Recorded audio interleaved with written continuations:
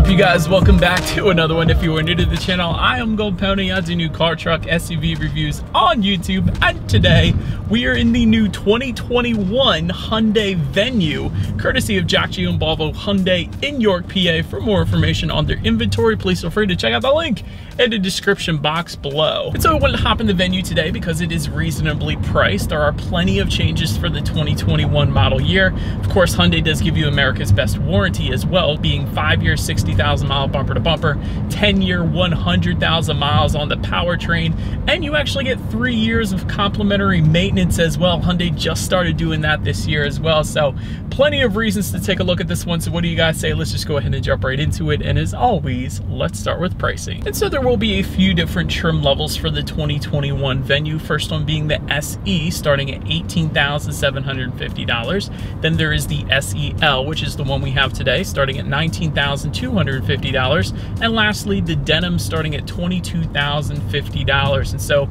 regardless of trim level that you go with, power plant is actually going to be the same on this one. Powering this little beast is going to be a 1.6 liter naturally aspirated inline 4-cylinder, putting out 121 horsepower at 6,300 RPM, 113 pound-feet of torque, available at 4,500 RPM. Power sent to the front wheels only, and that power is sent to the ground through an IVT, no manual option this year, just that continuously or intelligent variable transmission. 0 to 60 comes in at approximately 8.6 seconds, with MPG numbers coming in at 30 in the city, 33 on the highway, taking regular unleaded fuel. And so before we do any kind of acceleration test here in the Venue, I did want to mention there are actually some drive modes on this one. They will include normal, sport, and snow, adjusting things like the throttle response, steering sensitivity. And if you were curious about that snow mode, since this is a front wheel drive vehicle, that is important. So with the snow mode, it actually sends torque between the front wheels depending on which wheel has the most traction. This is kind of cool. And so a lot of times with other manufacturers, when they do offer a snow mode, it'll simply just decrease the throttle response and limit the RPMs. But to have the system actually send torque to the wheel with the most traction, that is definitely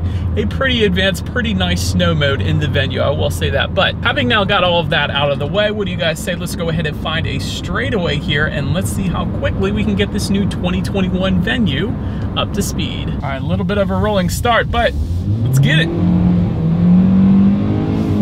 A little bit of slipping. Kind of loud.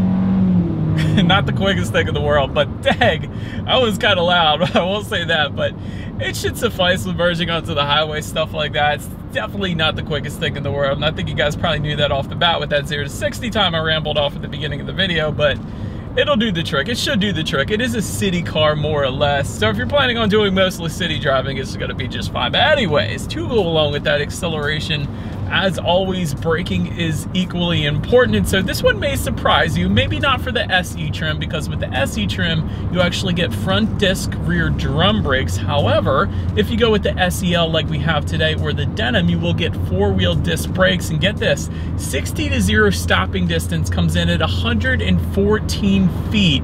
That is dang impressive. Let me tell you why. Nissan Kicks comes in at 126 feet, Toyota CHR comes in at 119 feet. Usually with larger SUVs, they a lot of times will come in at 130s. So 114 feet, that's dang impressive, like I said, and braking feels perfectly fine. But really, when it comes to stopping power in the Venue, it's excellent, I will say that. Then touching on suspension and handling, up front you're going to get an independent McPherson strut front suspension, in the back torsion beam rear axle, and to go along with that, twin tube gas pressurized shock absorbers. As far as the ride quality goes, you do feel a little bit more of the road than I'm probably used to, but this is a smaller SUV, so I guess that's pretty much to be expected.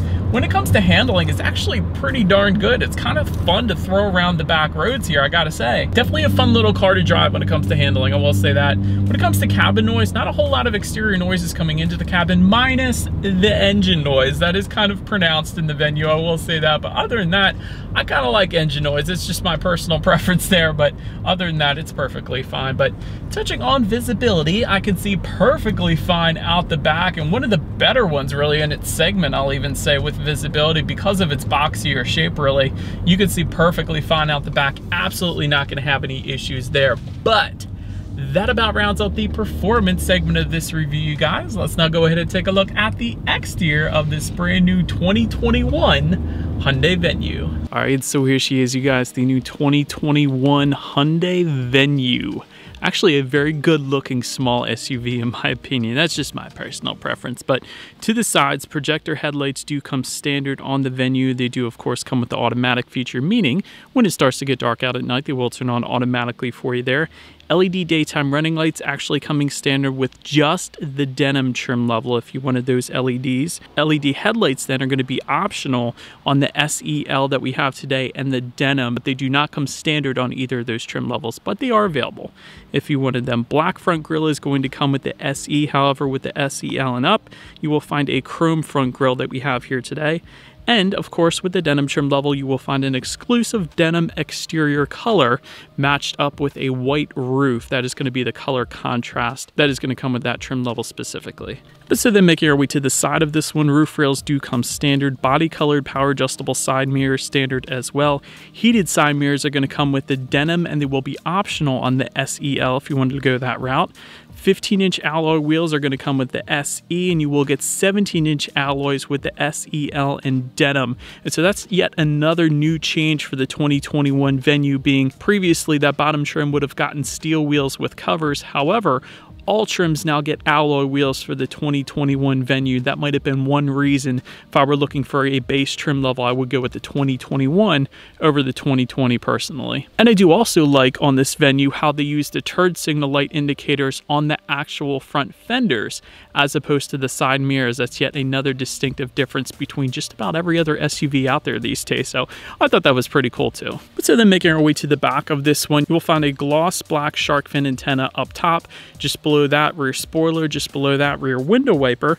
When it comes to those taillights, there will be LED taillights on the denim trim level only. That is going to be available as an option for the SEL.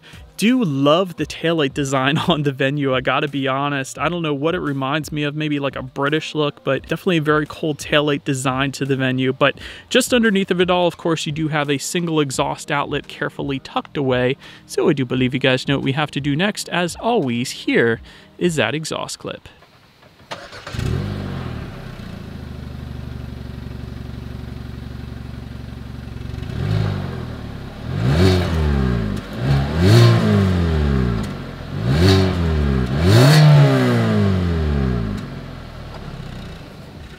So but now since we are around back of the Venue, when it comes to opening that rear lift gate, it is a manual lift gate for all trim levels, so simply just lift up underneath there and you can open that one up there. Once opened up, cargo space comes in at 18.7 cubic feet. If that was not enough space, there actually is a 60-40 split, meaning the rear seats do fold down, bumping that up to 31.9 cubic feet. So decent amount of space, I guess you could say, for what the Venue is. Then make your way to the rear legroom. That comes in at 34.3 inches. So for reference, I'm an even 6 feet tall. This is how much space I had in the back there. And if anybody right now is looking at that center area with the cup holders, that is going to be available as an option for the Venue. It is easily removable if you did not want that option, or you don't have to get it to start with even, but it is there and it is available if you wanted it though. Then making our way to the front seats. Cloth seating coming with the SE and SEL trim levels. You will get a cloth leatherette combination seating if you were to go with the denim trim level then. Heated front seats are going to come with the denim trim level only. It is going to be optional on the SEL, and you will get manually adjustable seating for every single trim level. But overall, I will say it's one of the first things I said to myself when I hopped in the Venue. Although those seating specs don't seem all that impressive, the seats actually are very comfortable. It's bolstered very well on the sides there, and you actually kind of do sink into them, so they're plenty comfortable seats, I will say that. Then take a look at the steering wheel. It is leather wrapped for the SEL and denim trim levels. Otherwise, you're going to get that urethane steering wheel if you were to go with the SE. Then make our way to the startup. Let me start by showing you guys the key here. You do have your Hyundai logo on the one side, and when you flip it around, lock, unlock, and that panic button, of course. But it is a turnkey ignition actually for the SE and SEL trims. You will get a push button start with the denim. That push button start is going to be again optional on the SEL, but we actually do have the turnkey ignition information. So I'm just going to simply put my foot on the brake and turn the key here. And so, but then once started up, when it comes to those gauges, I do like how they are illuminated in a cool white bluish type of hue. You do have your tachometer on your left, speedometer is on your right. There is a small digital display front and center, which can be controlled by using the steering wheel mounted controls on the right side there. And it does give you quite a bit of information, I will say, within that small digital display, including things like your outside temperature, how many miles you actually have left until you hit empty. There's your tire pressure information for each individual tire as well. A tension level monitor, that is pretty cool. It's a safety feature in itself there. You can actually display a digital speedometer up there as well if you want. There's your average miles per gallon. The list really goes on. So really what I'm getting at is quite a bit of information there in that digital gauge section. But then touching on overall interior quality, if you wanted a power sunroof, that is going to be available for the SEL trim level through a premium package. And so all of these things I keep saying available on the SEL is an option. It basically all comes with that premium package, which goes for $2,350. You get a sunroof and a bunch of other stuff as well, basically. Automatic climate control is going to come standard on the SEL and denim trims, meaning you set a temperature and it is going to adjust itself until it actually gets to that temperature, and that's going to be displayed in this cool looking display just in front of the shifter there. I liked that. Also like the little storage area found just above the passenger side glove box. Having said that, it is a plastic bottom to that storage area. Wouldn't have minded if there was a rubberized finish there so things didn't slide around, but still like that the storage area is there. Get a little more storage just in front of the shifter with actually 2 USB charging ports and a 12-volt power outlet. Also just behind the shifter, that is actually where you're going to find that drive mode button I was telling you guys about earlier. You have a couple cup holders and of course a little bit of storage within that center armrest there as well. But overall kind of basic when it comes to interior quality. Very practical though, very to the point, so I don't mind it for that reason. But then taking a look at the tech display, front and center, you actually get an 8-inch color touchscreen display for every single trim level. That's pretty cool. A lot of times you get a smaller screen if you go with the base trim of other manufacturers, but you still get the 8-inch if you go with the SE on the Venue, so I liked that. But it actually gets better with the tech, and Hyundai always does it right when it comes to tech. I will say that. Bluetooth and audio streaming, of course. Wireless Android Auto Apple CarPlay, and this one was interesting to me. So the wireless Android Auto Apple CarPlay does come standard even on the base trim level of the Venue, and this is interesting because a lot of Hyundai's more expensive vehicles, let's say the Hyundai Sonata, doesn't get wireless Android Auto Apple CarPlay. So I don't know, I found that interesting, but still I love that the Venue has that. It's so much better than the cables flying around everywhere. But factory navigation system is going to come with the denim, and of course you can check out your radio information up there as well. And by the way, when it comes to the sound system, you will find 4 speakers with the SE, then 6 speakers if you go with the SEL or denim trim level. So having said that, I do believe you guys know what we have to do next. Let's go ahead and turn to the radio, see what we got playing today, and let's test out the clarity of this one. I know, you know, we were meant for each other and it's fine. Clarity is actually pretty good actually for a 6-speaker sound system. Not the most bass in the world, but you can pretty much expect that out of 6 speakers. But clarity was actually more than I'm used to for a 6-speaker sound system, at least. I will say that. But last thing I wanted to mention on that tech display, at least, is when you do put the Venue in reverse, you of course will find a rear view camera for every trim level across the board, letting you know who or what is behind you, which is always is going to lead us into safety. And so to start on the Venue, IIHS top safety pick, which is quite remarkable considering the size of the Venue, I will say that. Front side curtain airbags, of course. In the back, you're going to have latch, aka lower anchors and tethers for children for the rear car seats. Rear child door locks back there as well. Tire pressure monitoring system, that's all pretty much the basic stuff. Where the Venue really gets good is the advanced standard safety features, including forward collision avoidance assist with pedestrian detection, lane keep assist, which is quite brilliant on Hyundai models, I will say that. Every time I drive a Hyundai, the lane keep assist system always goes above and beyond. Like, it's a really good system, I will say that, compared to other manufacturers that I've tested. Driver attention warning, like I was mentioning to you guys.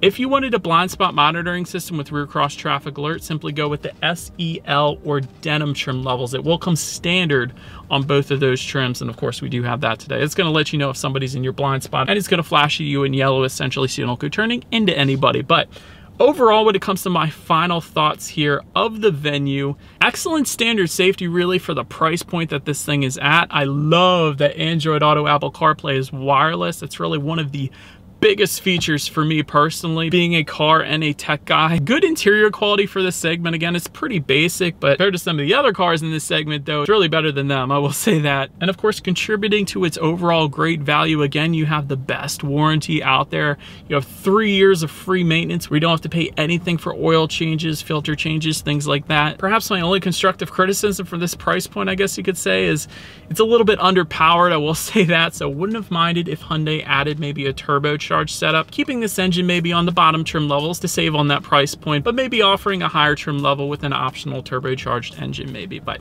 that's my constructive criticism. Overall, an extremely good value, and that is about it for this review, you guys. Thank you so much for watching. Feel free to follow me on social media at the bottom of the screen there. If you like, be sure to hit the subscribe and the bell notification button if you're into new car reviews. That is what we do here on this channel, after all. Do appreciate you guys watching more than you know, and I will see you guys all in the next video. Stay gold.